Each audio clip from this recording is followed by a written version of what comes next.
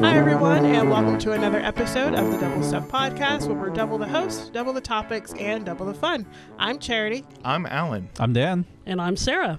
And we are in very lucky number 13. Very lucky. Crash, like the We don't do bad luck here. No. So we are starting new season 13. Oh, and I brought my Jason mask too. Oh no, we step on cracks and break windows and have black cats walk wherever they please. Black It's cats not are Friday. the cutest. Yeah, black cats are the best. They are. So with that, So we're going to start our new episode, and Alan's going to let us know what we're talking about today. So go ahead and draw our topics out of the hat. Our first one is favorite rom-com. Ew. They're okay. No. They got their place. They got their place. Yeah, in the trash. They got their place. All right. Old wives' Tales, not TA6s. Talos. Old wives Talos. Sixes. To be fair, it does look like a 6. Sorry, Could that's be old my wives handwriting. toes. Old wives' toes. I would not watch that. That's a nail biter for sure. Gross. That's gross. That's the only thing that came to mind. So I'm sorry.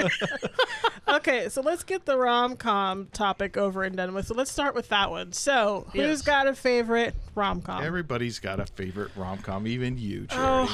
I mean, I have one, I guess, but I'll start with you, Alan, since you spoke up first. Tell me your favorite rom-com. They all got a good place. I think my favorite, the one that I go back to often, is Roman Holiday. That's a really good one. Ooh, classic. Very nice. And as far as like the new school kind of with the Meg Ryans and the Tom Hankses, but you got Notting Hill, you got There's so many to pick from. You exactly. can't think of Well, any. I'm trying to think of what's the one with the AOL. You got mail. You got mail. There you Sleepless go. in Seattle. Sleepless in But Seattle. then you go way back and you have like the You've the got Jimmy Stewart sassy version. ones like Well, As that's Good the as It shop around the Gets. corner. Wait, and do you like You good old Got Mail? summertime. Yeah. I have a hard time watching it now. Why? Because have you watched it recently? Within the last decade. Tom Hanks is not a good guy in that movie.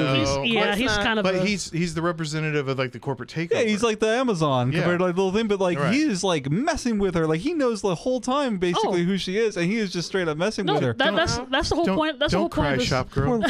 don't top That's shop girl. supposed to That's be the whole- romantic Yeah. for some That's reason. the whole point of the movie. Like, have you seen The Shop Around the Corner with Jimmy Stewart Yeah. and the girl? Right. So it's the same character. They know before the girl does, so they just Yeah. You know do what that though? the whole You time. have to have characters or actors like Tom Hanks and Jimmy Stewart in order to pull that off. Because if you have somebody who's kind of sleazy, that's a whole different That's a movie. different. That's a different plot. Yeah, or a different genre. Dennis Hopper. I've been sending you emails.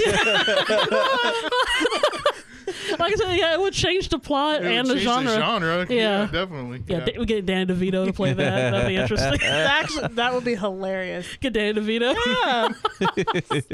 It's like part adorable and part creepy at the same time. Well, there I you get go. that. There's sort of a creepy rom-com. You got, Yeah, there you go. Always Sunny in Oh Philadelphia. gosh! Is that considered a rom com? No, that show No, defines no. I was genre. I was like, that show itself is quite interesting. So what is it about those movies that you like? Is it the plot? Is it the characters? What is It's it? the innocence of what we think of Love should how be. love should be, and it goes against the reality that we all experience. I mean, it works into love is hard to find. Love is something that should be strived for and things like that. But it's at a level that we all wish it was really just that easy. And then, you know, there is a Prince Charming. You know, it's not a Prince Charming, but the knight in shining armor that you meet within 90 to 100 minutes. Yeah. yeah. You know, I mean, it's the classic chivalrous idea of you have a woman who's looking for love and a companionship and to be taken care of, and then you have a man who's broken that needs to be made whole by a woman. Oh. Well, That's really all I mean, it is. to be honest, that's the typical formula. To be honest. Oh, how disgusting. Okay. Dan, what's your favorite Okay, rom-com? I want to Anything talk about mushy-gushy? 3. I want to talk about my actual favorite. Okay. I want to talk about my favorite that's more of like a traditional classic. And I want to talk about the one that I would pick, but I don't think everybody would call it a rom-com. Okay, I like the categories. Ooh, I The like- first one that's my favorite is I Love You, Man. Have you ever seen that with Yeah. Jason I've Segel seen the and Paul trailer. Rudd? That movie is just about basically the premise of it is Paul Rudd is getting married to Rashida Jones, and he doesn't have any friends. Like he doesn't I have haven't any seen male that. friends. Sorry. And she has like a ton of friends, right? So she needs him to have at least like a best man for their wedding, right? So what he does is it takes all of the tropes of a rom-com, but instead he's looking for a friend, right? So he goes Oh. on dates with these guys, like he gets hooked up with people, like blind dates and stuff like that to like go meet them. It's a little raunchy. So I will throw that out there if you're ever interested in watching it. It definitely earns its R rating, but it's really funny, and it is like straight up every single beat that's in a regular rom-com is in this movie. Okay. But it's just these two guys that become like good friends, basically. I was thinking of Forgetting Sarah Marshall. Same Okay. kind of okay. dynamic, right? Yeah. Like same group of people that made it. Yeah. It's just the other one that besides Forgetting Sarah Marshall. It's Yeah. excellent. Okay. My more traditional favorite would be When Harry Met Sally. Oh yeah. Oh, okay. Just always a Classic. classic, you know. I mean, Billy Crystal, Meg Ryan, can't go wrong Sure. with that. Right. It's true, also a yeah. little bit of a darker one, I think, you know, because it's definitely a rom com, like it fits in that tradition, but it sort of like starts out as the anti rom com, right? I Like guess it's that's all the whole point, right? right. It's the whole point of it, which I think is kind of fun. Yeah. Yeah. Well, and it definitely that was a movie that seemed to explore. I don't know. The idea of a traditional rom com, the love factor wasn't. It was more platonic. Yeah, than it was like anything else. it was Yeah. basically like men and women can't be friends, Right, right? yeah. Without like relationship stuff getting in Right. the way. Well, So- that's literally what Exactly. Yeah. And that's why I like it. Yeah. I think it's just Okay. fun. Like it's kind of a change of, you know, of that, even though it ends with, well, no spoilers. Mm-hmm. And then the one that I don't think people would consider a rom-com, but I kind of do, is Princess Bride. I was Oh, going to I say love that. that. Darn Yeah. it, Dan. That was mine. Well, I go don't go ahead and know. take That it is though, a because good like so we can As talk you about wish. when you get there. So Yeah. Well, yeah, I was wondering that too. Is that considered a rom-com? I consider it a rom-com for Okay. sure. Like, but I don't know if everybody would. I don't know. Yeah, that's, I think that's it the falls question. into a lot because like part parody, right? Well, it's and a kind of- fairy tale. It's a fairy definitely. tale. Yeah, and it had problems marketing Mm-hmm. itself when it came out. I mean, it became a cult classic. That's the way that it really succeeded. Yeah. Because how do you describe it? It is a fairy tale, but it's also a princess tale. It's Mm-hmm. also a comedy. It's Well, I feel like the thing with rom-coms is what you had just said is that it kind of gives us this perception of what love should be.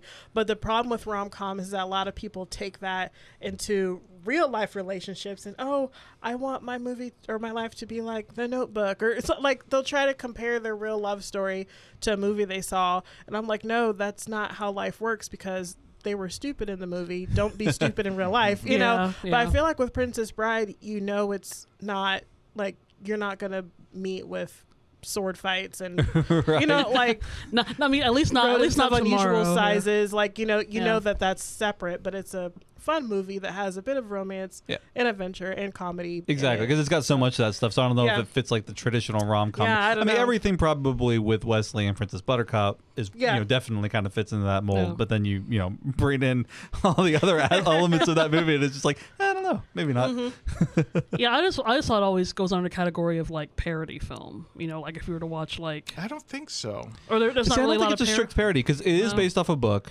Yeah. Oh, okay. That was sort of written, I think, more seriously, or at least Oh, somewhat okay. more seriously. So I think it's just a funny fantasy movie.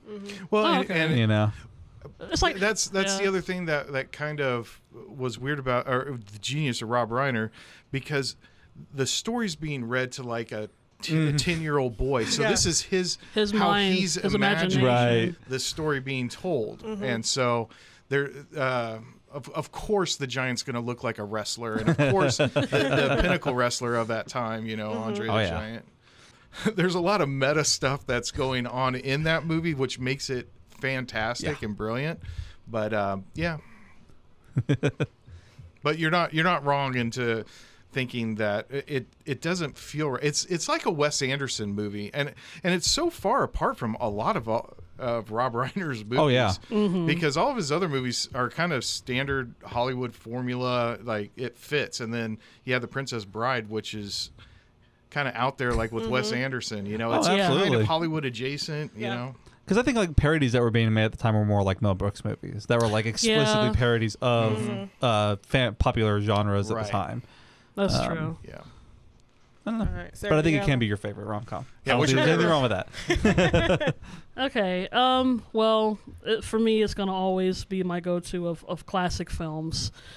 What's a little complicated to me about classic rom-coms is that the romantic comedy. I feel like with the romantic comedy of old films, kind of fall under screwball sometimes.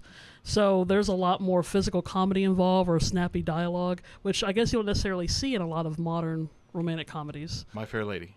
No. That Actually- one's kind of frustrating. Actually, this is kind of off. If you go See, My Fair Pygmalion. Lady goes under musicals. See, that's another thing too, because I like romantic Okay. comedies, but there's also song and dance attached. So Okay. I was trying to think of one that doesn't involve a song and dance Okay. number. But off topic ish, I actually prefer Pygmalion over My Fair Lady. I like the more dramatic aspect versus, dancing all night. Which again, I prefer musicals, but I just prefer the storyline for that. Okay. Anyway, for me, I'm probably, and it took a while to think while you guys were talking, I'm probably going to have to say the Philadelphia Story. It's probably going to be my See, my choice. other one somewhere. I Tom was thinking Hanks, Bringing Up Baby. he's a lawyer. Bring Up Baby, yeah. Oh, which the one? first thing I think of I when missed you it. said that. I missed the joke. I didn't hear what you said. Oh, nothing. Nothing. okay. Okay. I'll listen to it in Be the like the recording. classic rom-com. Tom Hanks, Denzel. Oh, silly me. Some opera. But Bring Up Baby's a good one too. Like I said, our definitions of rom-coms fit under a bit of the screwball technique, or what they call sophisticated comedy. So like with the Yeah. Philadelphia Something like Story, a hot. oh, that's a good one. I don't know if that's. I guess that could be considered. See, like I said, it's a gray area. I guess. Okay. It's got romance in it. It's got romance in It's it. fair game, I guess, if there's romance in it. Yeah. Is there comedy too? Oh, there's all. Yeah. We got two men dressed up as women trying to get into a female band. Have you not seen? I don't watch a lot of Oh those. man, though. sound like it. Hot's worth it. You need, that It's one. worth it. That one's a good one. That's like one of our favorites. So Yeah. me and my sisters get The together. the and watch closing things. line makes the whole movie worthwhile. But yeah, I think I'll say in terms of Bring Up Baby, which is a good one. Philadelphia Story, like I said, that falls Same under characters. Same character. That's nothing to do with what I was going to talk about though. Nobody's perfect. Nobody's perfect. Spoiler alerts, no one's perfect. But yeah, it's a sophisticated comedy. Basically what's going on is Katharine Hepburn and Cary Grant's character, they used to be married, they're divorced.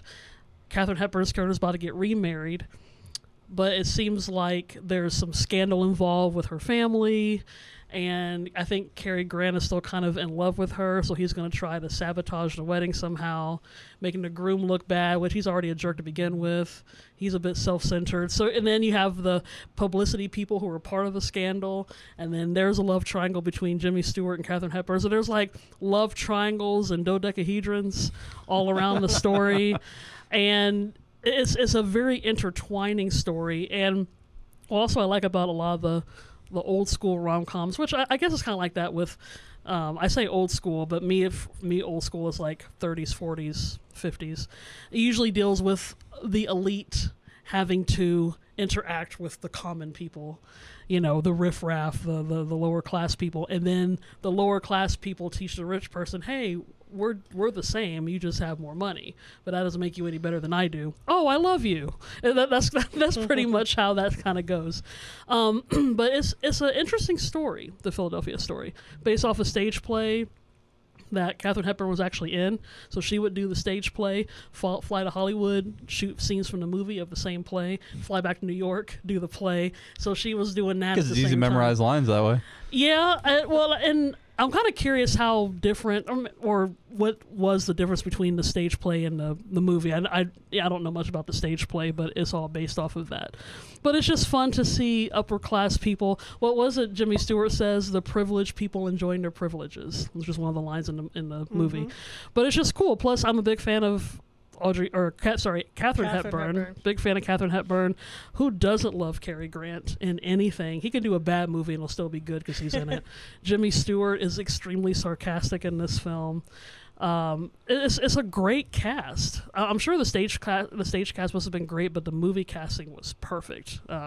Jimmy Stewart won Best Supporting Actor in it.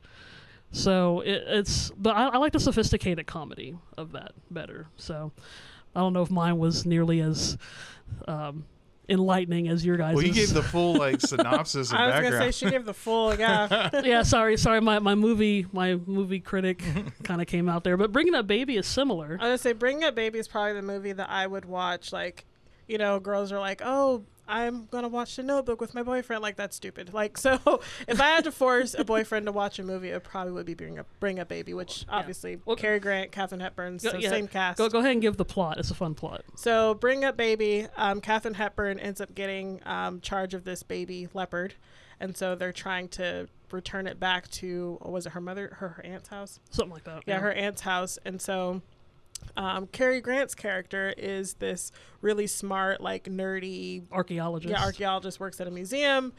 He's trying to put together these dinosaur bones. Anyway, she ends up tricking him to having her accompany her to bring this leopard back, and they're trying to hide it and not let anyone find out that they have it. In the same area, there's this circus or something where like a real leopard gets loose, and so their leopards get switched. So it's really funny. It's very like lighthearted. You don't really have to think too much about it. They end up falling in love at the end, but so spoiler. But yeah, I really love that movie, and I think it's funny. It involves dinosaur bones, leopards, and love. So who could ask for a better wearing a dress? Or a negligee. Yeah, which is also kind of funny too. I think if I had to pick a quote unquote modern one, it would probably be Pride and Prejudice from 2005, the Keira Knightley version. That's always fun. But I like Jane Austen. We read that. I don't think we read that in school. I think I just read that myself because I like reading classic literature. So anyway, we talked a lot about rom-coms. We have not discussed old wives' tales yet. No toes yet. No discussion on toes. no old wives' toes. I actually did collect a few what they consider old wives' tales. The thing is with old wives' tales, it doesn't necessarily mean that it's just for married women. It's just old English for women, so it's just old women's tales. It's been around for like, who knows, 500-600 years. But we have one that people always talked about. Don't put rocks up your nose. Is that a wives' tale or is that just good advice? That's good advice. It should be like true. Don't put rocks up your nose. You need to add more to it. It's like don't inhale rocks or you'll turn into a stone on the inside. It's totally lost its place now. The reason why that was taught when I was a kid was playgrounds were gravel. Everything was gravel, and it was all pea-sized gravel. We had those. I'm going to make an argument though. Okay. Put rocks up your nose once, and you won't do it again. Or do it again. Yeah. Shame on me. It's kind of like the hot stove thing. It's like you can tell like a kid, like, hey, don't touch the hot stove. But until they do it once, like, they'll be like, oh.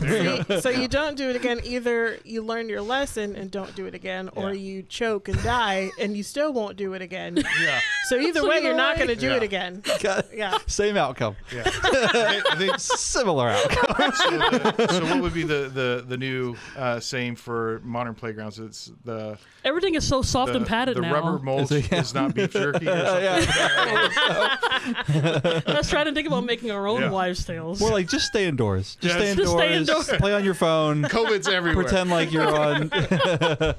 Well, we have something that at least I know I've heard, and I still hear sometimes. Like the big one is, if you swim after you eat, you get cramps. Oh, okay. You ever heard? I don't know if you guys have heard that one growing up. Yeah. Yeah. Oh yeah. I think people are still saying that. Yeah, it's not true. Is that not true? Apparently, it says it's not true. I mean, I can't do a lot of things after I eat. Well, that's the thing. Stand. The whole walk, idea is that if you stay gorge conscious, yourself, like all the blood rushes to help the digestion. Right. So, no, it is true, but it said it's not enough to keep your arm and leg muscles from. Right. From being like, I guess I'm drowning now. That's just the person who's bad at swimming that I ate, and then they went, they're like, oh, leg cramp, must be the food. Yeah. I feel like you either have to eat a lot or you have to do like Michael Phelps level swimming. Yeah. Like most people, if they're just at a pool party, they're splashing around, beach balls, whatever. They're not like swimming laps and getting cramped up after a barbecue. So next Thanksgiving is going to be at the pool. Yeah. So we can all test this theory. So you can test this theory. I want you to eat three servings of food. And then jump in the deep end, and then maybe we'll save you if you get a Up and down, 10 times. Let's go. You're being timed. I gotta throw up. Well, I know when me and Charity used to go swimming at the Y, they would, I'm not sure, I remember if it was like every hour, maybe every other hour, they would take everybody out of the pool for 30 minutes. Yeah. And then I think bring that them was back. just to give like the lifeguards and stuff a break. Probably I don't it's think that 100% had, give the lifeguards a break. That had nothing to do with like the and health probably and to safety. dump some more chlorine. Yeah.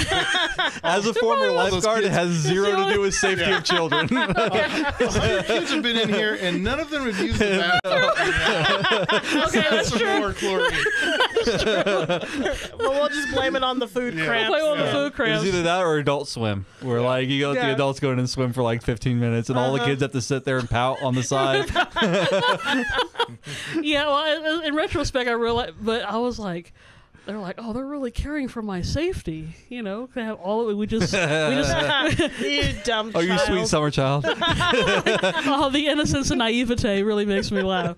Okay, so here's one I don't know if you guys have heard of. Apparently, another wives' tale is that coffee can stunt your growth. Oh yeah, yeah. So, you know, it was funny because it probably wouldn't, because most people don't really start drinking coffee until they're older. Of course, nowadays, you know, kids are starting to I drink think coffee people more used often. to say that about It's sugar not coffee, too. though. It's mostly cream and sugar. Yeah, I was gonna say Yeah. people used to say that about sodas. Like if you drink too Oh. many sodas, the sugar would stunt your growth. I'm trying to remember if I've heard that, No or I just don't complaints. remember. Well, you're tall enough, take Dan. it I'm tall from, enough. Take it yeah. from the 6-foot guy. Don't drink that coffee. 6'2", thank You have a you. Oh, cigarette 6'2". instead. That's right. see, you could have been 6'6", but you drunk all Smoke I that. makes you know. taller. Makes you feel 9 feet tall, kid. Smoke up. That's why Alan keeps a pipe in his room. When This he's podcast sponsored by Camel. Now, there's one I'd never heard of until today. That an old wives' tale is that cats can suck babies' breath. I have heard that. Yeah. Really? Yes, and it's because I think there's actually a scientific reason behind it, but Ooh, It can suck. they suck baby souls out. Oh, baby soul. yeah. Yep. Okay. Apparently, yeah, that's not some Yeah. big superstition thing. Yeah, and I think the reason, as far as I understand, the reason behind it is because cats would climb into cribs sometimes and lay on babies' faces and suffocate them. Oh. Very sad, but it does- that is. It does say it was I based think on that's the. where it comes from. It does say it was it's based on like a form of 300-year-old. SIDS, like Yes, sudden infant kind of death. like that. Yeah, but Okay. there was the game of thing was like, oh, don't let your cat near the babies, or Yeah. they'll suck their soul Nope, out. that's exactly what Yeah. they said. It was. There was a case that happened about 300 years ago where that happened. So one cat One cat. ruined it. Ruined For it for everyone. everybody. All the cats got to go. Alternatively, it's kind of a neat marketing ploy, right? For like really dark people. Yeah. Like I want the soul sucking cat. And since we were talking about superstition, there probably would be a black cat. It's like, trust the black cat to lay and suck the baby's breath. I personally had never heard that. That was an odd one. Yeah, that's a new one for me. Yeah. So we got time. Maybe we'll squeeze in one We more. can do one more. We have one that I hear all the time, and it still bugs me, but cracking knuckles can cause arthritis. Stop it. I can do it pretty I just well. don't like it. And my girls are at an age where they've discovered that they can, and I'm just like, don't do it around me. I just don't like the sound of it. Yeah, I used to be able to do it much more on cue. I can't do it as well anymore. Yeah. That's because I'm I old ju- and frail. I just hate the sound of it. I don't like the sound And of like it. I've accidentally hit my hand, or I've Yeah. accidentally Yeah. popped a knuckle before, and it hurts like crap. And I'm like, why would you do that? Why would on you just do purpose? that It's on the not regular? my knuckles, but my wrist. I can do it on Ooh. cue basically. Stop Oh, breaking oh. yourself. I just did that this morning with my knee. I was standing, and then I pivoted, and my knee went clack, and I was like, oh, am I alive? This is how I go. Is there a cat sucking my breath? What's going on? This is how it ends. Doxology. Ends with the doxology. At that point where anytime something breaks, you'd be like, I've had a good life. Immediately went into review and analysis. Oh my gosh. Sorry, that was good. I had Oh, wow. But yeah, apparently it doesn't cause arthritis. I think it's just the fact that parents didn't like the sound of it, kind of like what you were saying. Yeah. But apparently it's nitrogen bubbles in the fluid, and that's supposed to apparently lubricate your joint. But if you feel pain or discomfort while you're cracking it, that might be a bigger issue. Right. So- I don't It's just care what relieving. the science is. Just don't. Just Just don't. don't. And I can remember in middle school, I'm coming for you, like Dan. people would always just be like, Oh, popping I their could never neck. do that. Yeah. I'm like, good grief. Yeah, I don't even Yeah. like it when my chiropractor does it. I'm Yeah. like, I hope you know what you're doing while you're He's like, just shut up crunching. and Yeah. let me He's do just my. like crunching and stuff. I'm like, okay, well, you've got a degree on the wall that says you can pop off. Okay, doctor. License to crack bags. That's right. Check this out, Charity. You just sound like bubble wrap when you squeeze it too hard. Do you ever have like friends in school where you're like, oh, my back needs like popping over you, like put Oh, your arms yeah. or something, I and they like pick you up and never pull you? did that. I had Yes. people that do. I'd be like, oh man, my back is sore, and they'd be like, hey, put your or rest your arms, I'll pick you up, and then they just like start shaking me. I'd be like, this is not doing it.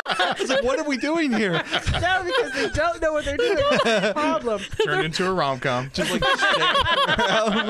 And then you fall in love. Chiropractor and patient. What's cracking, Doc? What's Oh. cracking, Doc? Yeah, that's the new rom-com coming to theaters 2023. Well, with that terrifying rom-com title that I will never see because I don't like cracking bones, we're going to end that right there before it becomes too painful. If you guys have any old wife tales that we missed and like to let us know, you can let us know in our social media platforms, or if you want to make any arguments about your favorite rom-coms or how I think they're all garbage, you can let us know on Facebook and Instagram and Twitter. So Sarah, let our listeners know how they can find us. Like what Charity said, it is on Facebook, Instagram, and YouTube at Double Stuff Podcast. You can check out our website to binge listen at doublestuffpod.com, and of course on Twitter at DoubleStuffP, and that's the letter P. Oh my God!